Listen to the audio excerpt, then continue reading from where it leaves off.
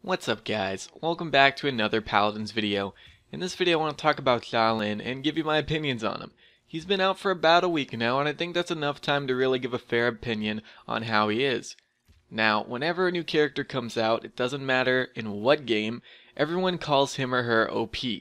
Now, this is mainly because no one knows how to deal with him or her yet, so it's easy to make the assumption that they're just overpowered and need to be nerfed. This is a completely normal thing in games like this. Now, is he really OP though? Now, I wouldn't really say so. I'd say he's pretty good, but he's no top pick and he's definitely not OP. He is in the damage dealing class, and honestly, other damage dealers like Cassie, Victor, and even Drogos are a lot better than him. They can arguably get out damage a lot easier than him, and they can also be in the fight more than him because of their style of play. Now, here's the thing about the damage class. When it comes to pointing the "you're OP" finger at characters, they are really the ones that you mostly see getting it. I have seen more requests for Victor and Cassie nerfs than any other character. When damage dealers are left alone, they can tear up the team. If you don't have a good flanker or damage dealer constantly keeping an eye on and dealing with the enemy damage dealers, then they're going to give you a really hard time.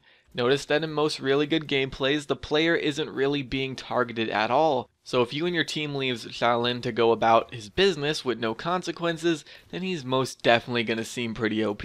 But if you get something like a buck on him, then he's not really going to be too much of a problem. Let's go ahead and look at his kit now. The two things I hear complaints about the most are his Q and his ult.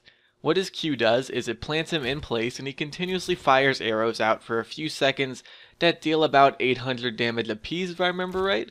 His normal fully charged arrows do 1100 apiece to put it into perspective for you. Now, because his ability leaves you immobile for its duration, you're putting yourself at great risk using it. That's its balancing factor. If you manage to get yourself in a good position where you won't be noticed, this ability can put in a lot of work and easily take out key enemy targets like supports and even whittle down tanks to nothing. It's a high risk, high reward ability. If you keep Sha Lyn in mind and pay attention to where he is or where he's going, then this ability will never really be a problem for you.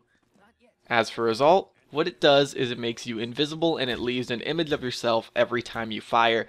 This ult can make it very difficult to target him.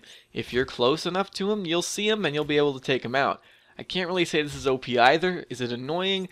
Yeah, without a doubt, but any usual way of countering an ult can also be used against his as well. The last thing I've seen people mention is the hitboxes, and I won't lie, these are absolutely massive. It's like he's not firing arrows at you, it's more like oak trees.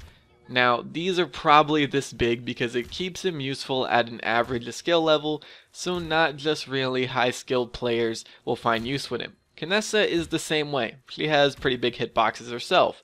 If he was to be nerfed, then I'd say the hitboxes would probably be the best place to hit, but I think keeping him useful to a large range of players is worth the relatively minor annoyance his hitboxes can bring.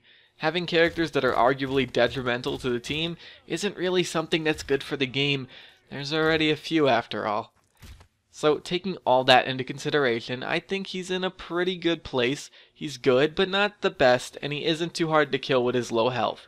In a competitive game, I'd say he's probably a good last pick, but nothing anyone is really going to want to pick up first. If you're having problems with him, I'd say make sure your flanker is staying on top of him, and if you don't have a flanker, then well, he isn't really exactly what you should be complaining about. And that's pretty much it, guys. Those are my thoughts on Sha Lyn. They could change. He is still relatively new. Gonna keep playing him, and most definitely keep playing against him. And that's pretty much it, guys. I want to thank you all for watching. I very much appreciate it, and I'm gonna see you guys later. Bye.